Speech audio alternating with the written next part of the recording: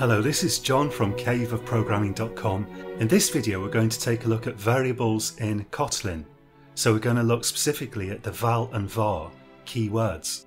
Variables are one of the fundamental building blocks of computer programs. So let's start looking into what they actually are. Now I'm going to hit you with a load of terminology in this video. And if you're new to programming, you don't need to memorize that terminology or write it down or even necessarily really understand it. I'm just kind of starting to run the terminology past you so that gradually you will come to be familiar with it. So this is a program that we had at the end of the last video. And by the way, Kotlin doesn't care about space, so I've arranged this really carefully in a standard way, and it's really important to follow standard formatting conventions. The IntelliJ editor will help you a lot with that, but don't let your code get messy. This is arranged in precisely this way for very good reasons. So for example, we could put more space there. We could put this print line over against the margin. We could put this bracket somewhere over here. It doesn't matter if we have space there.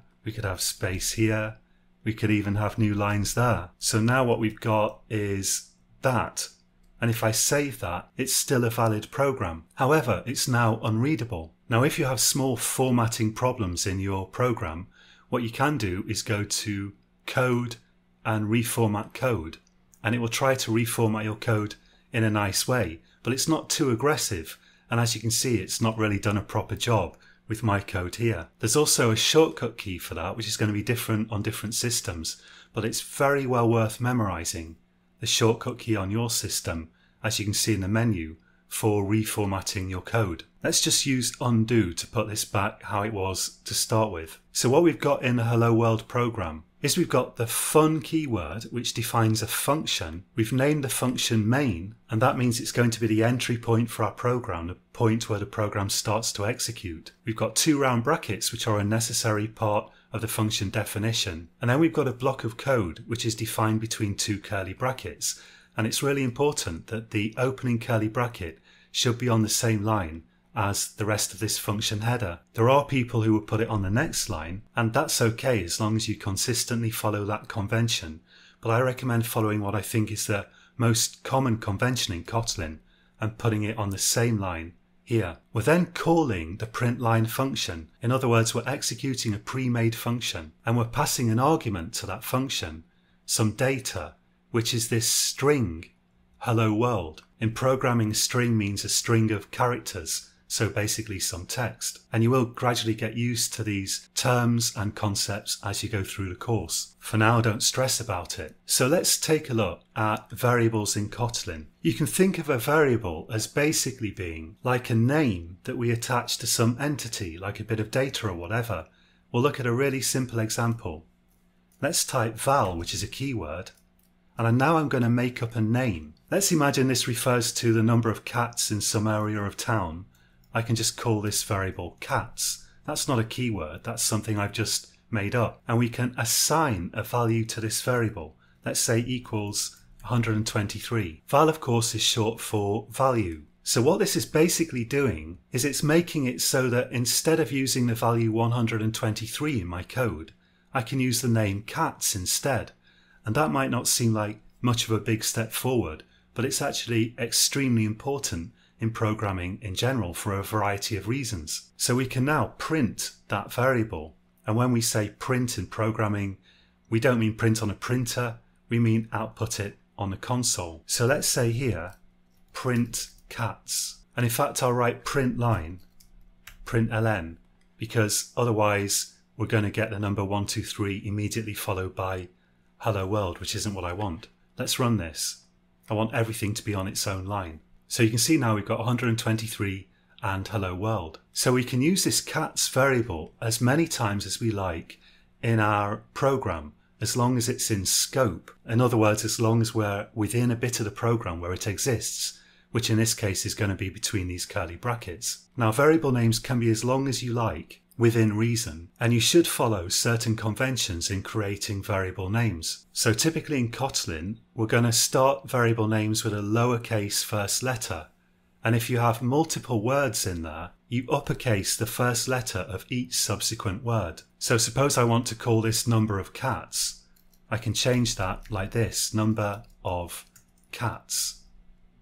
And I've uppercased O and C to make it more readable. Notice this has turned red because this is now wrong.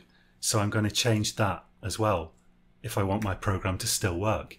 You can use numbers in variable names as well. They usually go at the end and they're not allowed to be at the beginning. So I could have number of cats 1, for example, and that's a valid variable name, although I would have to change it here as well. Let's leave it at just number of cats for the moment. And we're going to take a look at another type of variable.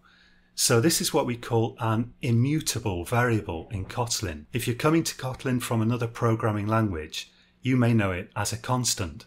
You can't change it, but the word variable kind of suggests you should be able to change it. In fact, in Kotlin, there is another keyword to define variables that we can change, mutable variables. Let's just arrange this in a way that's a bit nicer. So if I use the var keyword, I can now create a variable that I can later on change. Let's write number of dogs and set that equal to some number. Now we can output number of dogs. Let's write println number of dogs. And if I run that, we're going to see 123 and 56 and hello world all coming out on their own lines because I'm using print line. You'll notice there's some yellow underlining here, and that's the editor warning me that if I'm not going to change number of dogs later, I'd be better off using val. It's better to use val for variables that you're not going to change. However, I do want to change it, so let's go ahead and do that. Now I can type number of dogs and change it to something else. And let's output it again. So if I run this, now we're outputting 123 here, then 56 coming from here, then 12 coming from here.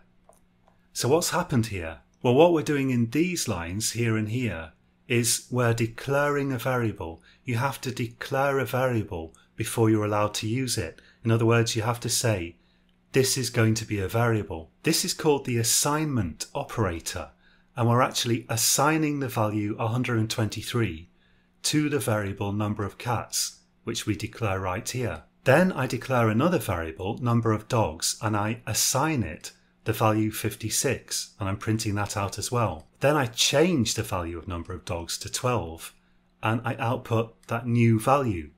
And finally I'm outputting the string hello world. So notice when you change the value of a mutable variable declared with var, you don't have to use var again. You only use var once when you declare the variable. You only declare each variable once. There's one last thing that I want to show you in this video, and that is that you can embed, or we say interpolate, the value of a variable within a string. So if you've got text between double quotes, that's literally just some text. You can put what you want in there. It's literally a bit of text that you want to use in your program. I'm going to write here number of dogs, colon. And now I want to use the value of this number of dogs variable in this actual string. So I'm going to write a $, and then number of dogs. And when I run this, you can see it says down here, number of dogs 12. So all of this is just the text that I typed myself. But then the variable, because I prefixed it with a $, within my string, is actually getting interpolated. It's getting changed into the value that that variable represents. So if you're completely new to this, this is going to seem very confusing. And the thing to do is not stress about it. Just type it out and get it working yourself. You may also want to try experimenting with it a little bit. Once you've got it working, I'm sure you can think of ways to change this. See if you can change it without breaking the program so that it still works, but does something very slightly different. And another really good thing to do, a really good way to practice, is to see how much you can type of this from memory. And if you are new to programming, probably the answer won't be very much. But see, for example, if you can type a hello world program, as we saw at the start of this video, just from your memory without looking back at this code. See how far you get, and you'll find the mistakes that you make are very enlightening because they show you what bits you still have to remember. The best way to memorize this stuff though is not to try to consciously memorize it, but just practice typing it out, and your fingers will somehow pick up the memory of what to do bit by bit. That's it for this video. Until next time, happy coding.